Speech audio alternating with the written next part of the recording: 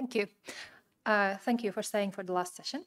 So myself and Alberto will talk about the project we did at University of Bath with Elsevier about equipment and about indexing full text documents to pick out equipment and what equipment has been used.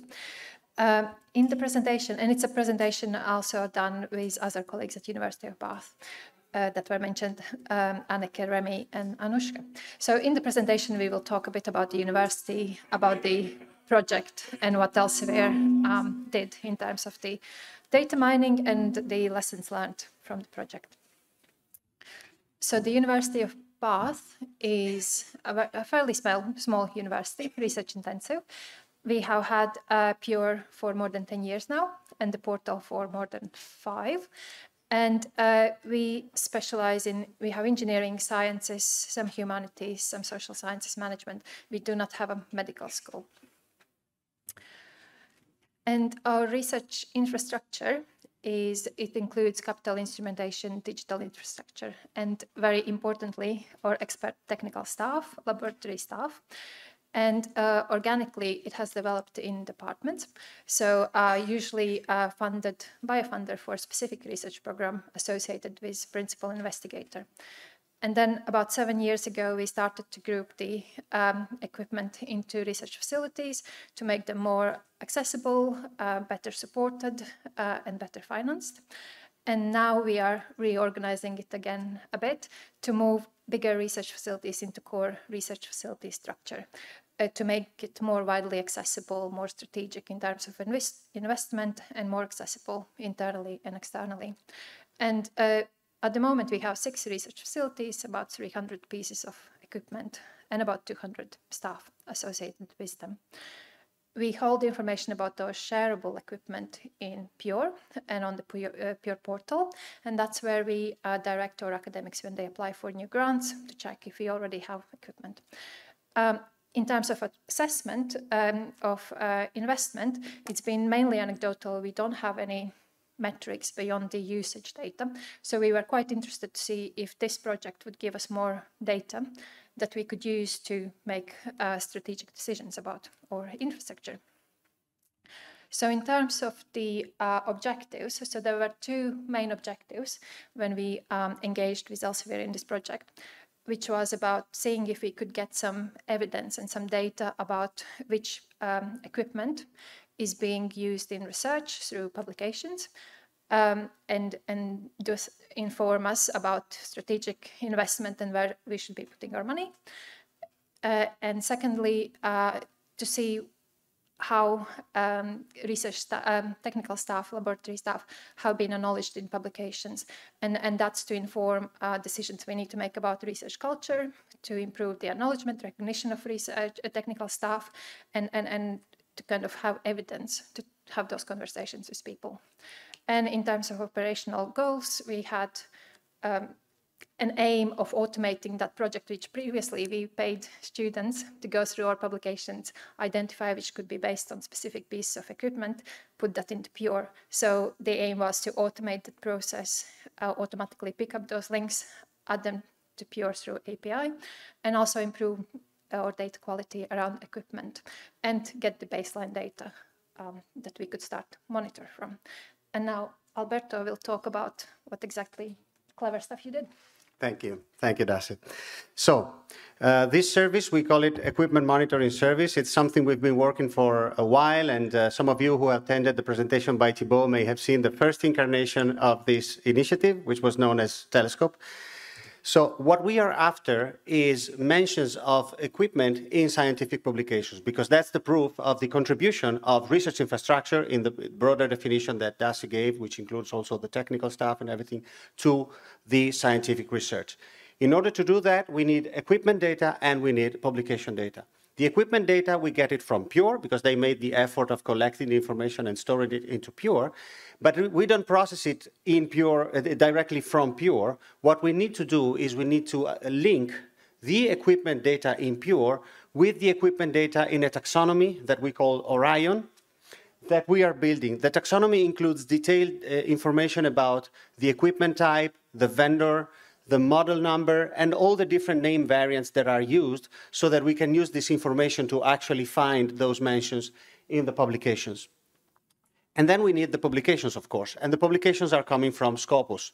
So we create a corpus of Scopus records by looking at the affiliation in the articles from the University of Bath and also in the funding acknowledgements.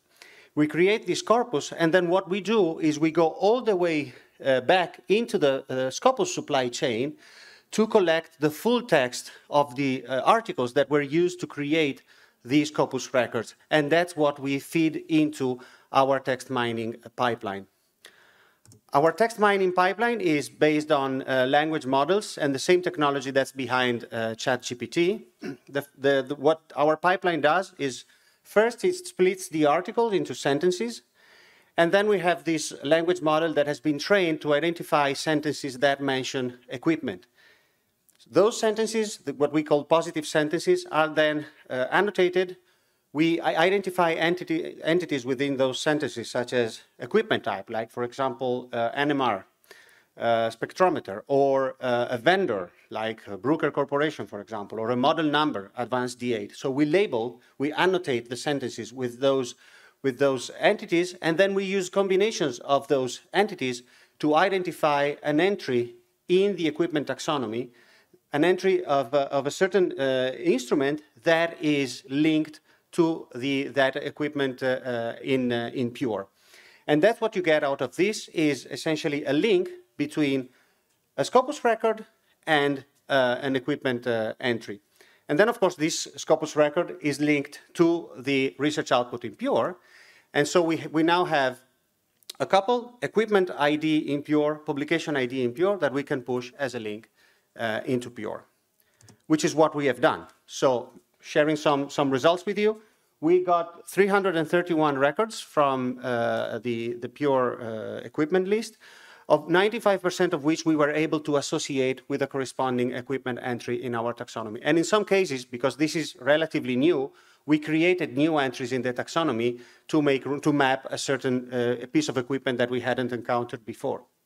We collected 26,000 publications from 2011 to date, 19,000 of which we had the full text, so it's about 70% of them that we could actually process.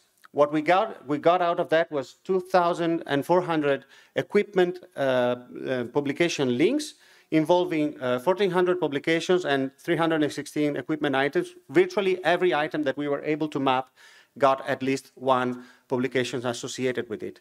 And what you see it's small, but actually I encourage you to Google University of Bath Research Portal. It's live, it's available in production. And if you check the equipment section of the portal, you will see the equipment pages. And they're so much richer when you have your equipment page with all the publications in it, and you can see the citations. The publications contribute to the fingerprint of the equipment, so it's a much better showcase for your equipment. And of course, you can do all sorts of research intelligence on that information. What we learned in the process is, as always, data quality is of crucial importance. So the curation of the equipment data, although they did a pretty good job at collecting the data in Pure, it still requires some curation. And because we are at early stages, and as I said, we're increasing this taxonomy as we go, we still need a human in the loop for the partial matches to make sure that we collect all the relevant matches. So that led to launching a new service that is part of what we call the equipment monitoring service, which is the equipment refinement service. What we do here is to manually link the equipment data from Pure to the taxonomy, which is a crucial step that we need to do right, and also to review the partial matches to make sure that, for example, we enrich the taxonomy with new synonyms for a certain equipment model so that we can capture those links as well and increase the recall, so the number of links. And as the name suggests, these tasks are actually performed by the profile refinement service team, that is the team that is doing the same thing more or less with author profiles. So they've been trained to work on the equipment data, and that's what they do. And of course, we also learned that a lot of the equipment mentions are appearing in the supplementary materials, so we have included supplementary materials in our pipeline. We're doing it already for the Elsevier content, but we've also piloted processing supplementary materials from other big publishers like Wiley, Taylor and Francis, and Plus One and others. So it's something that we are going to add further down the road, and I'll leave the conclusions to Dace. Yeah. And then from our side, we also had lessons learned. One thing that wasn't really surprising was the inconsistency we had in the equipment data and also the data that we have about technical staff. So in terms of equipment data, we did collect extra data to provide to Alberto, but also we got pointers on what else we would need to collect when we want to repeat this exercise and what other attention we need to pay to do things, because we did have issues with the duplicates and not knowing which one it was, and there are things we can do to improve our data to facilitate these tasks. In terms of technical staff, again, it was a piece of work to go through it and identify actually who is a laboratory staff, who is technical staff, and we don't have it under a specific classification in HR data. So there is a piece of work we can do to improve this information as well. We found that we were going back and forth with the results and verifying search results, and we did require instrument specialist input into that to say if these results look right or not, and that also required us to know who the instrument specialists are, which we didn't know always, and we did spot checks rather than checking all the results. We had a conversation of what is acceptable error rate for us. We came to the conclusion that we are happy with 90% being correct. So there are some things that we wouldn't say were exact match, but we were happy with the results we got. And we also had previously done exercise with manually identifying the outputs. So we were looking at how these compared with the algorithm results. And then expectedly, there was a low visibility acknowledgement rate of technical staff in outputs, and very often they were only mentioned in supplementary information, which kind of also suggests where academics see the value of technical staff in terms of their contributions. So it is really important to look at supplementary information, but also it's kind of says something to us about the work we need to do to raise the recognition rate of technical staff and their contribution. And the other thing we learned is that when we are talking about this project across university, a lot of people were interested in understanding this relationship between outputs, equipment, people, and triangulating the data. And there is more work we need to do in this area. But that was something that many people were like, oh yeah, that sounds really interesting from research culture perspective, from strategic approach to investment and so on. So there is real value in this sort of project. And then to finish in terms of takeaways, so it is a project itself. We started it in January, so it took a few months. And most of it was done by Alberto and Elsevier team. We provided the data, but we did require resource, and we had some research culture funding, and we also had some support officer time to collect the data and for us to be able to send it on. It is a viable solution. It has a potential for improvement, and also Alberto and the team did make some improvements in terms of how it was indexed. So. But yeah, there is stuff we could more do in terms of especially triangulating this data between equipment, output, people. We have many ideas of what we want to do with this information and where we want to go. Also looking at SciVal and how facilities, what information we can get from SciVal in terms of dashboards and how we would want to see this data displayed. There are also further analysis that Alberto has already done that we would be interested to see. So there is a lot of potential for this data as well. But we feel that we have a useful baseline data for how equipment has been cited in publications so far, and we have data that we can build onto, and we can work and we can see if the interventions we will put in place will produce results. Hopefully they will. And we are looking to repeat the exercise again we haven't discussed, it's a surprise for him, but it's coming. Good. But probably 2-3 years' time to see if we have made progress, hopefully. And finally, there is a piece of work for Pure as well and for Elsevier in terms of how we can actually, even when we know this person has been acknowledged in the output, how we can record this in Pure. If we introduce credit taxonomy, how can we acknowledge that in Pure? And it's just, even with the data we currently have, we don't really have a place to put it in Pure. So there is a piece of improvement to be done in system sense. And that is all that we had. Do you have any questions?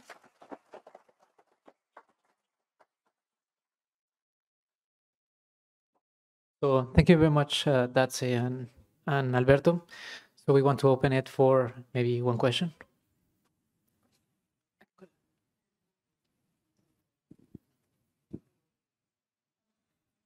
Hi, Chris from Lancaster. How well does the AI cope if the equipment's actually based at another institution? So if our colleagues are collaborating with another institution and the equipment's actually based somewhere else, how does the AI deal with that?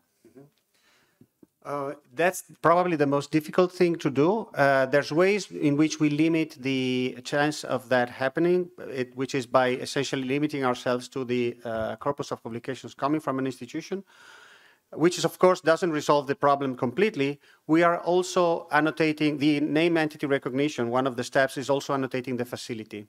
So if we find the facility being explicitly mentioned either in the full text, next to the mention of the equipment, or in the funding acknowledgements, which is also what often happens, then that's a signal that we consider in our linking. A common pattern is that you will see the specific instrument mentioned in the materials and methods section, and then in the funding acknowledgements, in the acknowledgement section, they will say, and thanks to the University of Bath or lab, whatever, for supporting the research. So those are the kinds of signals that we capture. There's more sophisticated ways of dealing with the issue that we've looked, like looking at the co-authorships. So if all the authors are from the same institution, of course, that's a slam dunk, easy. There are ways to look at the authorship networks to kind of identify, looking at not just one paper at a time, but looking throughout the corpus, and to infer the attribution of the equipment to the publication in a correct way, hopefully. But that's an area of active investigation at the moment.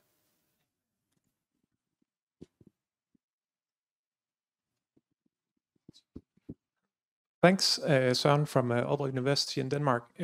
Interesting project. Thank you for sharing. Maybe not a question, but more of a suggestion. Have you considered looking at data sets as a way to identify the usage of equipment, like in a service such as a data monitor? I mean, a good data set, metadata, should probably include what equipment was used to generate the data set.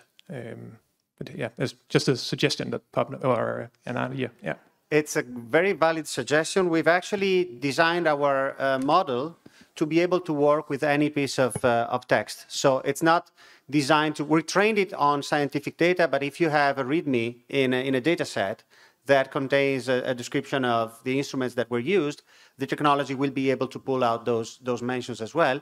We actually also worked with the UKRI, and specifically with the Science and Technology Facilities Council in the UK. They have large instruments and they produce a lot of data. And in that case, we were able to link the data sets to the equipment. So we found the mentions of the equipment in the publications.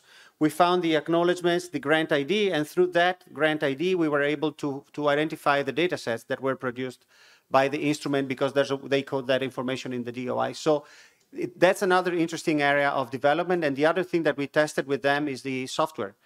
Because especially in those cases, you have large instruments that produce the raw data, but then in the data processing pipeline, there's always one or two software tools that are used to process the data and come up with the results. So that's another interesting area that we've heard and that we would like to investigate. I think the cool thing about this project is that we're opening up a whole new dimension of potential by looking at the full text. Because when you work with traditional ANI databases such as Scopus, PubMed, and Web of Science, you're only looking at the head and the tail of the articles, and the good stuff that's in between gets lost. But we have the opportunity to look into that and capture signals and create relations with other entities. So I'm looking forward to applying this technique, not just to equipment, but also to other research outputs that are of interest for institutions.